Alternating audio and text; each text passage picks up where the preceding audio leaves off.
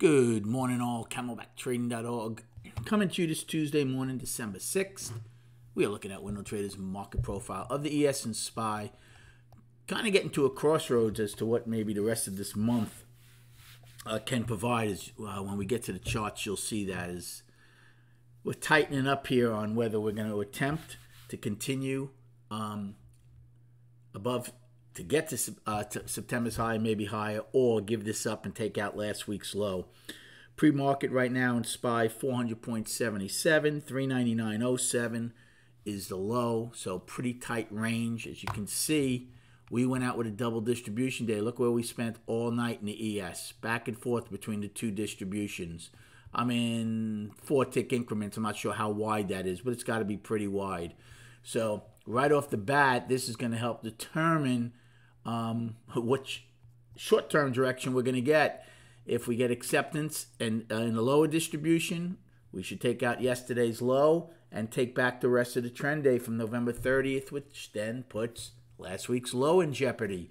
If, however, we get into the upper distribution, obviously we take back yesterday's trend day, and then the next big job for the bulls is to take out yesterday's high to put the daily back into balance. Right? Then and only then can we start attempting to tackle September's high again. And that would also put us above 4,000.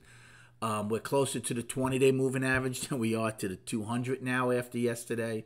So, again, a lot riding on the line here in these coming days. As far as a game plan, well, I don't think we'll battle between both distributions all day. So at some point we should get, hopefully, some clarity, which would mean we either get acceptance above the overnight high and start tackling the upper distribution. And then in that case, I'd be looking for longs throughout the day most likely and use H's low, which is the bottom end of the upper distribution, as the out.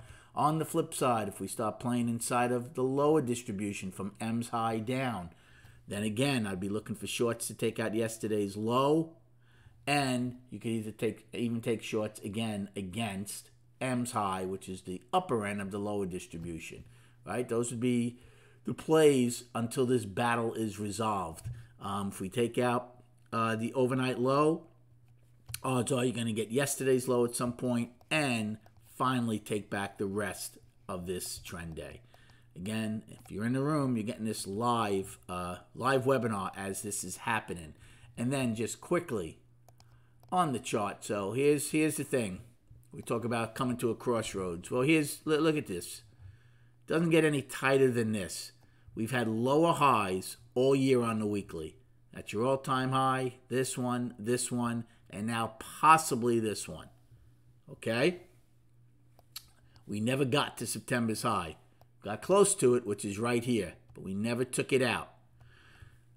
Now, this is from our yearly low. Again, at some point, now again, one line, if we get below this line, doesn't mean the end of the world. If we get above it, doesn't mean, the skies open up and everything's great, right? One day, 1 week doesn't make a market. But what I'm trying to say is, as far as our directional move for December, it's going to become important because if we start coming down here, odds are we take out a weekly low, maybe 3 weekly lows, and then just come into balance.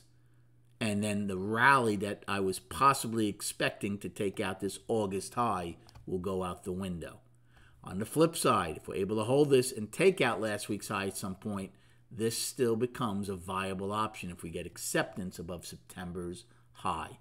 And it's the same thing on the daily, right? Here, this is, I only have it back to April, but here's your succession of lower highs. Did we put one in 3 days ago? Remains to be seen. And this is from our yearly low. So again, if we get below that and get below the 20, we're going to be taking out a weekly low. And then again, the odds of taking out this August high go down dramatically.